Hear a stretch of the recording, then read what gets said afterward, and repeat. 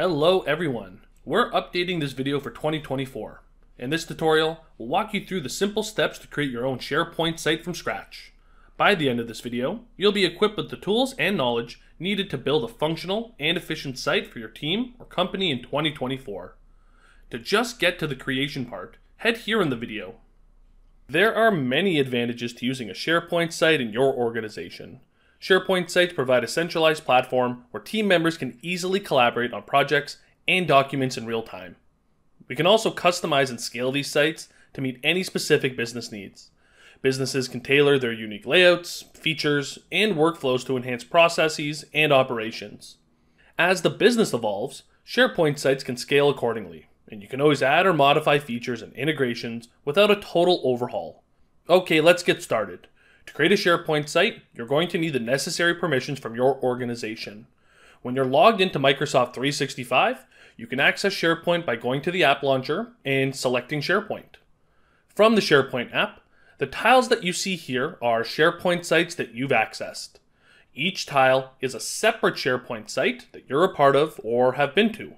To create a new site, just select the Create Site option in the top left. If you don't see that option available, you're going to need to reach out to your admin of your company. There might be policies in place that don't allow you to create a new SharePoint site. Clicking Create Site is going to open up a window, and now we have to make a decision. There are two different site types that we can create. There are team sites and communication sites. The most common type that you'll see day to day is the team site. When a Microsoft team is created, it automatically creates one of these, by the way. So what's the difference between the two?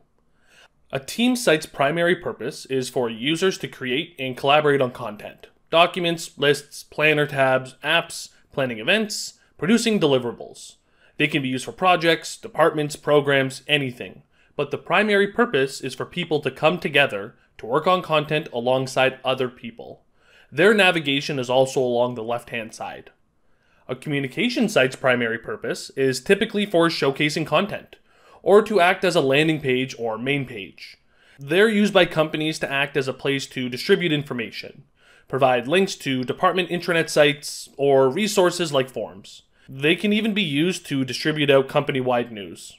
Their navigation is along the top, and their look and feel is more tailored for consuming content and accessing resources from the company.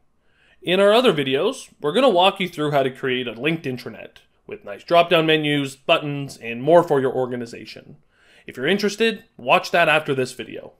These two site types also create different resources in the background. A team site creates something called a 365 group. A 365 group is a wrapper around a bunch of different resources. So we have the SharePoint site, but it's just part of a larger thing called a 365 group. A 365 group has a SharePoint site, a group mailbox, group calendar, shared OneNote notebook, and some more things. If you wanted to connect your SharePoint site to a Microsoft team afterwards, you want to make sure that it's a team site, as you'll be connecting your 365 group, which includes the SharePoint site. The files and teams have to live somewhere, right? A communication site does not create a 365 group. The only thing that's created is the communication site. And we can grant permissions to specific people, security groups, the whole organization, however we want to do it. You will not be able to turn a communication site into a Microsoft team afterwards or into a 365 group. Generally, communication sites are for landing pages for a company or a large group in a business. A team site is used for the day-to-day work. I'll select the team site option, and I'll see a list of available templates that Microsoft provides, or your organization does. You can use these predefined options to get up and running quickly, and always modify the look and feel afterwards to whatever you like. I'll just go with the standard team site option for now, then I'll just confirm that choice. Now I need to give the site a name. Shorter names are generally better, but that's a topic for another video. When we put in the site name, because it's also creating a 365 group in the background, we see a bunch of other options that we can customize. The site name will appear at the top of the site. The site description is just a helpful reminder for the users and IT as a whole. Because there's a group mailbox that's also being created, we can customize it here, as well as the SharePoint site's web address. Now it is possible to change these things afterwards, but it's not the easiest thing to do. we can have a different site name, group email address, and site address tied together. It's just easiest to customize those things here. SharePoint is also going to check to see if your company already has a site or group email that's the same. If that's the case, you'll just have to use a different email address and web address. Once you've made your choices, choose Next. Now we can choose the privacy settings and the language of the site. If you make your site private, only people that are added will be able to access its content. If you switch it to public, anyone in the organization is able to find it and access its content. Yes, you are able to change a site's privacy settings afterwards.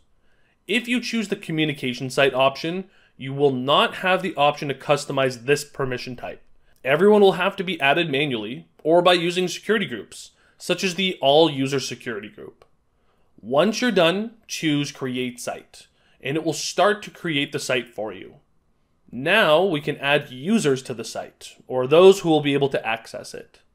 In general, there are 3 levels of users within a SharePoint site. But we'll be making a video on how to customize permissions in SharePoint and how they work. By default, there are owners, members, and visitors. Owners control the site in its permissions and can work within it. Members work on the content within a site and can't customize permissions. Visitors only have read access. You can add members here by entering their names and selecting Enter. You can also make someone else an owner. As the creator of the SharePoint site, you're going to be an owner automatically, and it's always a good idea to have more than a single owner on a SharePoint site. Add as many users as you wish, you can always add more later, customize their permission level, and then choose Finish. You'll be redirected to your newly created SharePoint site, and here it is. Congratulations, you've successfully created an intranet site for your organization. The navigation will be available either along the top or the left, depending on the type of site that you chose. You're always able to customize the look and feel, the settings, and anything you want, as long as you're a site owner. In other videos, we explore customizing permissions, customizing intranets, setting up and planning your intranet, automation workflows, and more. If you've made it this far, remember to like and subscribe, and check out our other videos. If you'd like to know how to do something, drop us a comment down below.